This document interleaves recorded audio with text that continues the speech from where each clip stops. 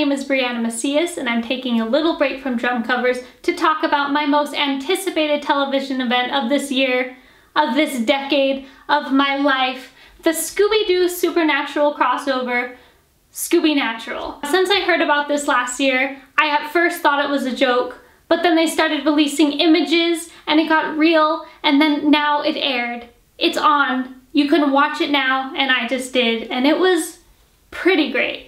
I was smiling the whole time they were in the Scooby-Doo world.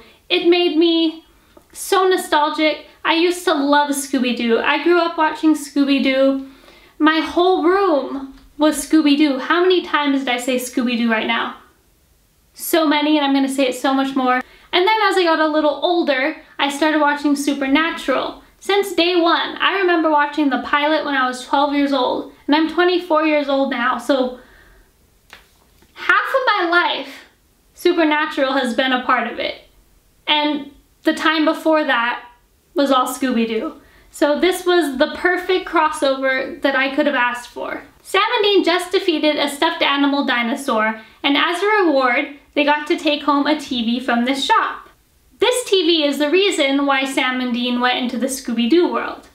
I won't get into too heavy of spoilers, but I just want to say everything in the Scooby-Doo world was perfect to me. The whole time, Dean was acting like a fanboy, and anyone who loves Scooby-Doo was feeling the same way. My dad also grew up loving Scooby-Doo, so the whole time we were smiling from ear to ear. It was like a new episode of Scooby-Doo that we'd all been waiting for that was a little more adult. You know, we've all grown up watching Scooby-Doo, and now that we're a little older, we can handle a little bit darker themes, a little bit riskier humor. There's a moment in the episode when things get real, and in the Scooby-Doo world, someone's actually murdered. All the characters are saying their wholesome catchphrases like zoinks, jinkies, ruh-roh. And then there's Dean, and if you watch Supernatural, you know his catchphrase. The whole episode played with old Scooby-Doo tropes like the gang splitting up or running through hallways with the Scooby-Doo theme music, Fred coming up with a plan that fails. All of it was there, and then we got to see all the Supernatural tropes too. Like when a ghost comes in, the lights flicker, you could see their breath. Dean's car was there, Baby was there, and it had all of their weapons in it, which they got to use in Scooby-Doo. That's pretty awesome. Fred usually just sets up traps, but when Sam and Dean come into town, they're using weapons. Castiel also shows up and is hanging with Scooby and Shaggy most of the time. We get to see Dean hanging with Fred and Daphne, who he continuously flirts with the whole episode. And then we get to see Velma and Sam. And there's a little bit of unexpected flirting in that group going on too. Let's just say Velma has a thing for tall dudes with broad shoulders. The episode played out just how you'd hope, as a perfect combination of Scooby-Doo and Supernatural. It had the cheesiness and fun of Scooby-Doo with the horror and humor of Supernatural, and it was a perfect combination of the two. It felt like a slightly more adult Scooby-Doo. This has proved that you can do Scooby-Doo for the modern day, and honestly, I'm so down for a reboot of this. If I had to give this episode a grade, I'd probably give it an 8 out of 10.